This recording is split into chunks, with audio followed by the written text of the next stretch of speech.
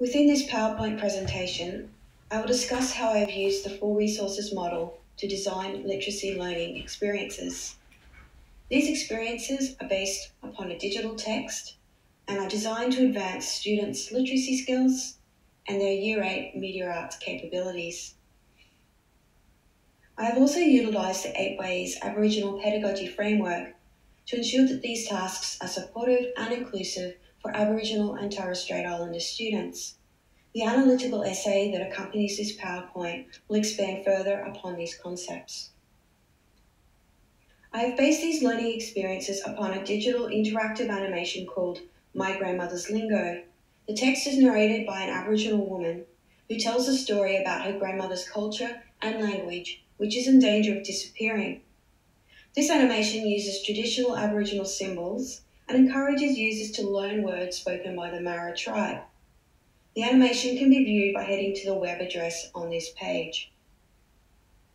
This text was selected to give students the opportunity to learn how to analyse technical and symbolic elements that are used in media artworks to create representations, and also to have the opportunity to develop and refine their media production skills in order to shape technical and symbolic elements in text for a specific purpose. The 4 resources model describes 4 literacy practices that are necessary in order to create and comprehend traditional and contemporary texts. Each of the following learning experiences have been constructed upon one of these literacy practices. As shown here, the 8 Ways Aboriginal Pedagogy model consists of 8 interconnected learning processes. These processes were incorporated into the learning experiences to ensure that these experiences are supportive and culturally familiar for Aboriginal and Torres Strait Islander students. The first learning experience utilises the practice of text code breaking. To act as code breakers, students need to be able to break down and understand the basic codes and elements that make up a text.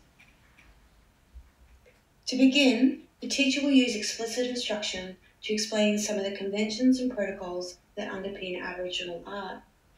This background knowledge will help students better understand the animation. Next is an anticipation guide activity. In this task, students in small groups will try to match up Aboriginal symbols on small pieces of paper with their written meanings. This task will help students activate their prior knowledge, and it means that they will become more curious about the upcoming animation. This activity finishes with a teacher-directed class discussion to confirm the correct meanings for each symbol. Using explicit instruction and scaffolding to support the growth of knowledge is recommended by the 8 Ways Aboriginal Pedagogy model. This model refers to the process as deconstruct and reconstruct. This next learning activity is based around text use. To begin, the teacher explicitly explains the social purpose and intent of the video. This enables the students to be informed text users as they interact in pairs with the animation. Learning in this way by interacting with the animation connects with the Aboriginal tradition of using symbols and images to convey knowledge. This next learning experience is based upon the practice of text meaning making. Once the students have finished interacting with the video, they will move on to a think, pair, share activity.